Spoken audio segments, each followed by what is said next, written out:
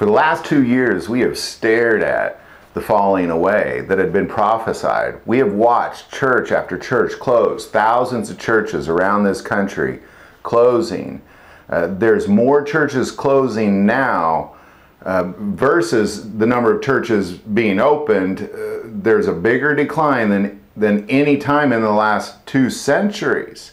And we're seeing it's going faster and faster, and the pace is picking up much quicker.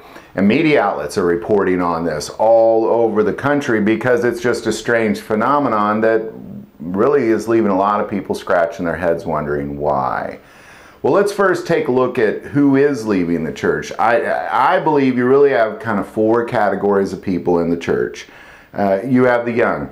They're leaving the church. They're leaving the church in the biggest numbers for a couple reasons. Either which is the biggest reason, is they think you're all a bunch of hypocrites. They're not dumb. Kids are very smart. One thing I learned about being a high school teacher, you can't fool a kid. You can fool an adult way before you can fool a kid. Kids will see right through you, and they're not dumb, and they see right through you. So they have chosen to leave the church, either because they don't see what it is you're preaching in the church, or they just have totally abandoned the faith altogether. The other is non-Christians. Of course, a lot of non-Christians, whenever they see that, that maybe they have an excuse to get out of church, they're going to take it.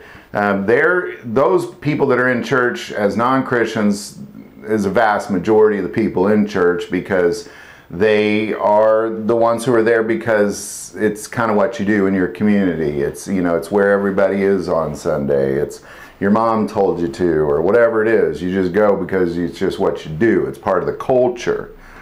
And then you have confused Christians, and this is probably what you see mostly in the churches today. What's remaining is they're just confused. They're wondering why. They're really Christians, but they're wondering why everybody's leaving, and they're wondering why all this is happening.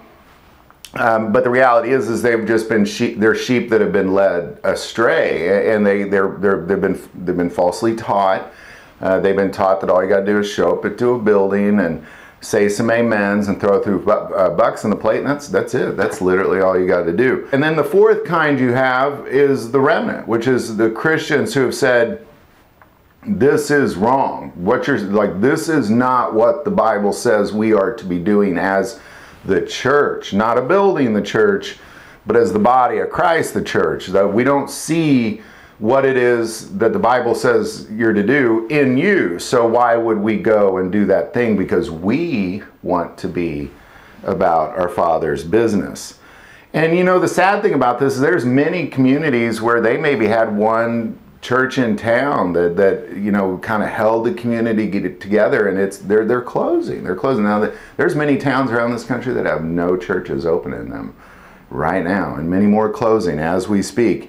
So biblically speaking, well, what's going on here? Well, because I don't believe in the end it was really necessarily people that caused it. I think it was a lot of deceitful spirits, and it was prophesied that this would happen.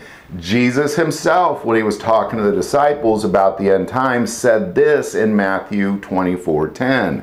And then many will be offended, will betray one another, and will hate one another. Now, I'm going to pull that apart. I'm reading the New King James Version here because that's not what that says. This word will be offended. What it really says is that word is scandalisthesante, which is to entrap, trip up, entice, apostasy, sin, or displeasure. In other words, and he's talking about the church here, so he's saying that in the latter times, many will entrap, trip up, entice the church into apostasy, sin, and displeasure. And then that's what you're seeing taking place right now. And if you keep going, it says, then many false prophets will rise up and deceive many. And because lawlessness will abound, the love of many will grow cold. This is why this is happening. It's not that complicated. There are deceiving spirits. I believe many pastors around this country are possessed by demons, and deceiving spirits, and they're leading people down a path, and they've led other pastors who aren't possessed, people that really want to do God's work. They've been taught that this is what you do. You just do this thing. You repeat this thing that is not biblical at all. You just keep repeating it, because we've learned this centuries ago from the Romans, that you build a big cathedral, you have everybody gather on Sunday, and that's it. It's all you got to do. But they're enticing them, tripping up or enticing the Christian faith into apostasy, sin, and displeasure. And that is why they were leaving the church. Because if you look at 1 Timothy 4:1, it says, "Now the Spirit expressly says that in the latter times some will depart from the faith, giving heed to deceiving spirits and doctrines of demons, speaking lies and hypocrisy, having their own conscience seared with a hot iron." Now I want to break that sentence. Let's break that one apart, where it says some will depart. That word is apostasante, which is to abandon, to remove or revolt. And that word from that's not there at all. So it essentially says that in the latter time, some will abandon, remove, or revolt the faith, giving heed to deceiving spirits and doctrines of demons. So what they're doing is they're revolting, abandoning, and removing the faith, what it is as disciples we are to do. Speaking lies and giving heed to deceiving spirits and doctrines of demons. It's not complicated why this is happening. It's happening. It was prophesied that it was going to happen, and now we're watching it happen. I just kind of want to speak to the confused Christians for a moment.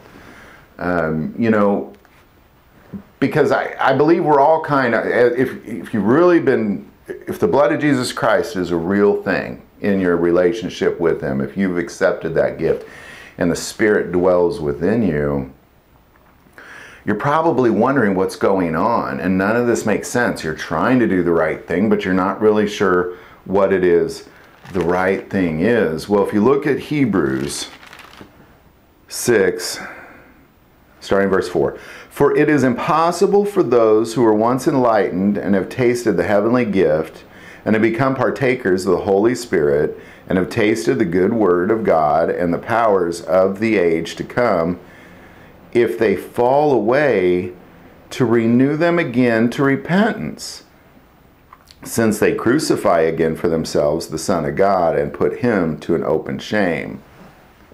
I don't think any of us should be surprised by what we're seeing. And if you are a real Christian, just repent. And you might say, well, but I've been trying. Like, what do I repent of? Well, have you been feeding the hungry, clothing the naked, taking care of the widows, the orphans, visiting the prisoners and the sick? In other words, have you been about your Father's business? If He is your Heavenly Father and you're not being about His business, you need to repent. If the Spirit dwells within, it's going to be poking at you to do those things. I'm not saying you desire to do those things. Most people don't want to do those things, which is why it's such an awesome gift to desire to do those things, which is what the Spirit should be doing. It should be poking at you, pushing you, almost shoving you towards those things. If you don't feel any of that, I think you got to really just kind of question your relationship and pray for that Spirit. So there you go. Why is it happening? That's why. Young people, confused Christians, repent. It's that building that's not what the church is. This body, you, me, all of us, we are the church. Love to hear any thoughts on that. Put in the comments below. If you like this video, click like and subscribe. Feel called to support this channel with Patreon. That link is also below. But the most important part of this channel is we take prayer requests. So please don't ever hesitate to send that in. Thank you for watching this episode of God, Family, and Guns. And as always, love God, love your family, and love guns.